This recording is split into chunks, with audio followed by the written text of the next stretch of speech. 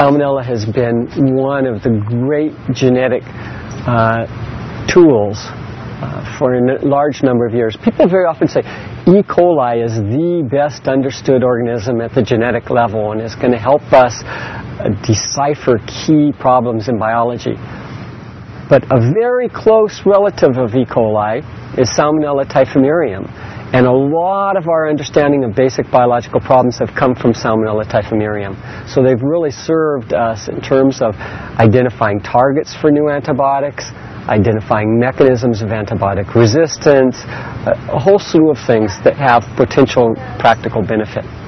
So my lab, over the years, for a whole variety of different problems, has developed some key genetic tools that are really very important for us.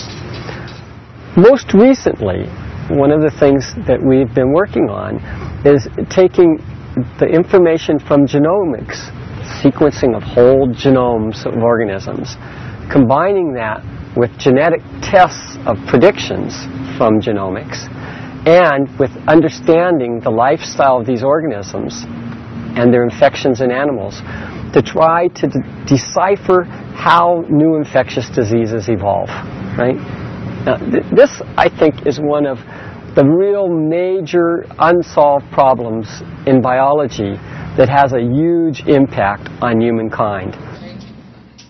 Gerardo Perez is a PhD student in my laboratory. His key project involves trying to understand how viruses, bacterial viruses, or phage, get into bacterial cells and how you can either enhance that or diminish that in ways that will have applications for phage therapy and maybe also preventing gene transfer when it's harmful. The virus here is the P22 virus that I'm working with, and it has a very short, non-contractile tail. And so that is where the mystery lies. We don't know exactly how the phage DNA of P22 gets into the cytoplasm of Salmonella typhimurium, and that's my focus. I want to figure out the mechanism of how the phage DNA of P22 translocates from the outside of Salmonella inside the cytoplasm of Salmonella typhimurium. The ultimate goal is phage therapy. We want to use bacteriophages in treating bacterial infections, whether they're on the skin or whether they're ingested bacterial pathogens. Dave Matthews focuses on understanding some unique properties of these Salmonella that can infect many different organisms versus those Salmonella that can only infect one organism. The focus of my project is to study rearrangements of DNA that occur in the host-specific serovars of Salmonella in contrast to the generalist serovars of Salmonella. And what I mean by that is that most of the serovars of Salmonella can infect a wide variety of different animal species. And these serovars almost always have the same kind of chromosome arrangement. In contrast, the host-specific serovars, these are serovars that can only infect one particular species, very often have chromosomal rearrangements. And these chromosomal rearrangements have endpoints or borders within these ribosomal or RRN operons that are spread throughout the chromosome. And what these rearrangements do is reorder the regions of the chromosome between the operons from 1, 2, 3, 4, 5, 6, 7, and this is the order that's seen in the generalist serovars, to one of at least 35 different arrangement types that have been found so far in the host-specific serovars. If you can have an understanding of how these organisms are emerging, then you can develop ways of fighting these organisms. You know, fighting any new antibiotic resistances that may come up, or you know, again, understanding how certain viruses invade their hosts. Veronica Casas is also a PhD student in the laboratory who worked in industry for a while before coming back for her PhD.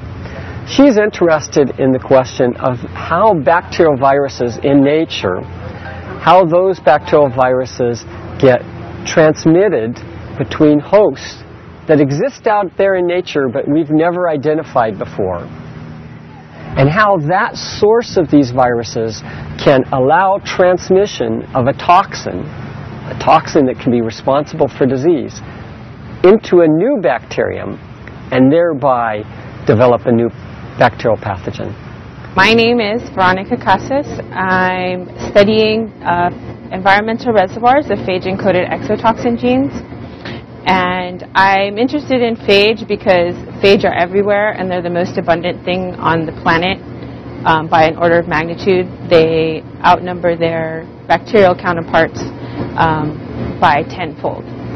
So that's why I am interested in phage, because they're very important players in metabolism, in development of disease and things like that. And specifically for me, I'm studying how the way that they carry genes and how they transfer those genes to their bacterial host, how that influences development of novel human diseases. So what I generally do, for instance, in like a water sample, I'll take a big 2 liters, or even sometimes we take as much as 20 liters of water. We'll concentrate that down, and then what we do is we filter it down onto, using an apparatus like this, we'll filter it onto a disc filter that has a pore size that's defined that will trap phage and bacteria. And then we put a certain DNA dye that will bind to the DNA in the bacteria and the phage, and then we'll be able to look at them under the microscope. And then this is the kind of picture that we get, where the big spots are the bacteria, and the tiny little spots that you see are the viruses in the water sample. So this is like in what would be in about a teaspoon of water, you'll see about 1 million bacteria and about 10 million phage.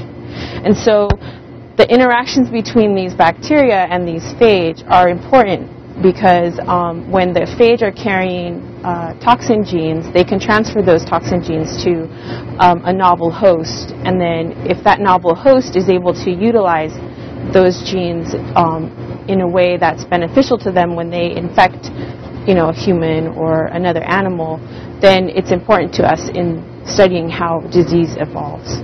I've trained a large number of graduate students who've gone on to do really excellent things.